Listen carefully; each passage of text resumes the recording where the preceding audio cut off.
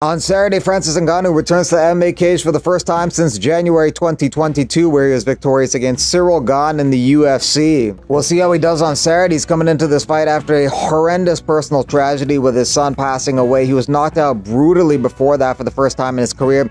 He hasn't competed in MMA in just under 3 years, and he has taken on an absolute monster in Renan Ferreira. So while the odds are in his favor to win, all those other factors may close the gap in the betting lines a little bit. It'll be definitely interesting to see what happens in the main event Saturday in the PFL in Riyadh, Saudi Arabia.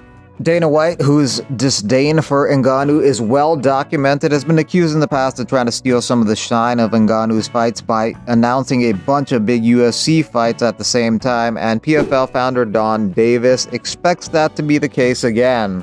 PFL Super Fight Week, Francis Ngannou makes his highly anticipated return with PFL MMA. So what will Dana White announce to try and steal the spotlight from the biggest fight of 2024? These two guys don't like each other and have been going back and forth through the media and social media. Don Davis spoke today about the Francis fight that they're planning, and he says that he spent more on the production of that fight than you spent at the Sphere. And I'm just curious if you think that's possible. Don Davis, PFL, says he spent more than the Sphere. I didn't even know who he was till you said it. So what did he say? That he spent more? He says he's spending more on the production of the Francis fight than you guys spent on the Sphere production. Sounds like a good idea. Good for him. Good luck. Hope it all works out. Thank you. Yeah. In addition to Poirier, someone else who proposed some fights for the UFC was Don Davis at the PFL. I'm not sure if you saw that. He proposed Cyborg versus Pacheco and Harrison versus Pena. $2 million each to the winner. The losing company pays all the purses. I know the answer to the question, but I just wanted to hear. Listen, I said it before, man. When you're losing the kind of money that they're losing and you're in the position that they're in, you just start throwing shit at the wall and you're trying to fight for your life. I mean, you know, like I said, whenever the hell I said it, I mean, this guy's talking about it cannot be fun to be one of their investors. It cannot be fun. Dariush has a fight booked. It might be Paddy Pimblett. Dariush is one of the guys who's willing to put his ranking on the line. He gives guys ranked below him a shot. Dariush is 7, Paddy Pimblett, number 15. There were 4 split decisions over the weekend on the UFC card, so 25% of decisions have been split this year in the UFC. Sometimes it's understandable, it being a split decision. It's close, it could go either way. But a lot of these rounds are very easy to score, pretty obvious who won the round, no thought or deliberation required. And it's usually only a couple judges who veer off in the wrong direction. Sal D'Amato is one of them, Chris Lee another, and Derek Cleary. Bellator bantamweight champion Patchy Mix training with UFC bantamweight champion Merab Dvalishvili. Patchy Mix was supposed to be fighting next month at Bellator Paris, but that card ended up getting cancelled, and fighters on that card are going to get rescheduled. I'd like to see Patchy Mix cross over into the UFC. Merab said he could be a UFC champion, and he has nothing left to prove in Bellator, so I'd like to see him go into the UFC as soon as possible, because things can change really quickly in MMA. You may be hot shit one day and be cooled off permanently the next. Everyone's one bad fight or one bad injury away from being washed out of their prime, and there's always crazy talent lurking in the shadows about to burst onto the scene, and all of a sudden, the game has passed you by. Hola mi gente. Oigan, I have a question. I never do this, but I'm having an argument here. I'm having an argument here. And the question is, I don't even know how to ask it. Do you guys shower after going number 2? Or do you just go about your day? Please let me know.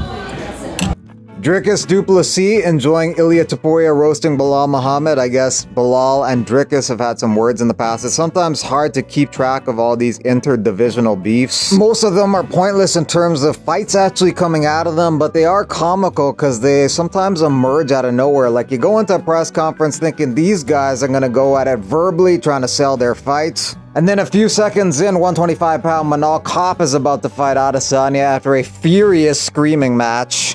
Conor McGregor also joined in the Belal Muhammad bashing. To think this bum is now a UFC champion with 0 knockdowns on his resume whatsoever is so bad.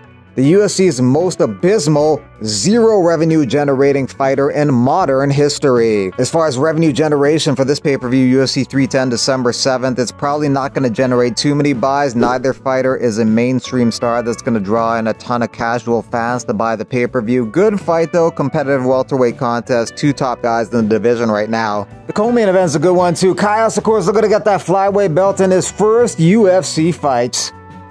Benoit Saint Denis says he wants a top 10 opponent next. He's lost 2 in a row, so probably won't happen. He'll probably fight somebody outside the top 10, maybe outside the rankings. He's as tough as they come, but his skill set at the moment isn't where it needs to be going up against the elite. He definitely has the will, but not the skill at the moment. Maybe it is a good idea for him to take up Moicano's offer to train with him and his team, American Top Team in America, and develop that skill set so next time he gets a top 10 or a top 5 opponent, he gets his hand raised. Hopefully he is all still there, because in some of the fights he loses, he takes a brutal beating. He's just one of these guys who just may be too tough for his own good. In the first round against Moicano, he took 35 brutal ground strikes to the head and kept going. In his fight against Zaleski dos Santos in the second round, he took 94 big shots and just kept going on after that. Barely able to stand, walking around like a zombie, but still trucking forward, trying to make something happen. Bivol's ex-wife was ecstatic, better BF beat him. I wouldn't wish a piece of S like that on my worst enemy, is Darren Till's take on the situation. She made claims of domestic abuse against Bivol and said karma caught up with him in that loss. Barboza's looking like he's moving up a few weight classes in this victory.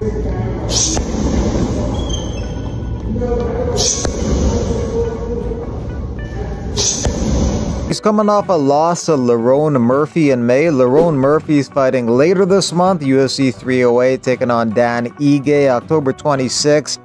That fight will be on the main card, and it's going to be right before the co-main event between Whitaker and Chimaev.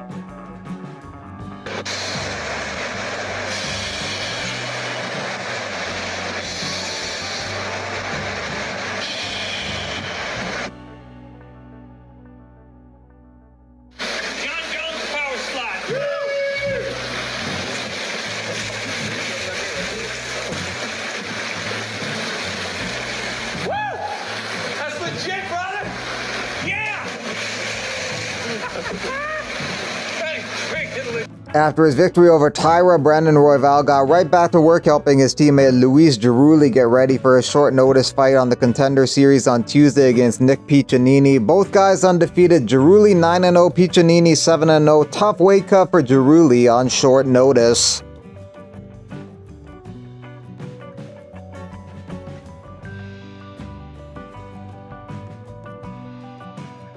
Adela! He's back and he's trying to talk to Ra. You little yellow pimple virgin. Yeah, that's the queen of the orange order in your kitchen. You little nerd talking fights. It took you 3.5 hours to write that shite. You'd be less from me jet to take flight. Catch it in the dead of the night and give you a little fright. Daylight, sunshine, lollipops and rainbows. I push one button, you're seeing angels. Now remember who made you? Me and Murdy. Your mom's on a hurdy.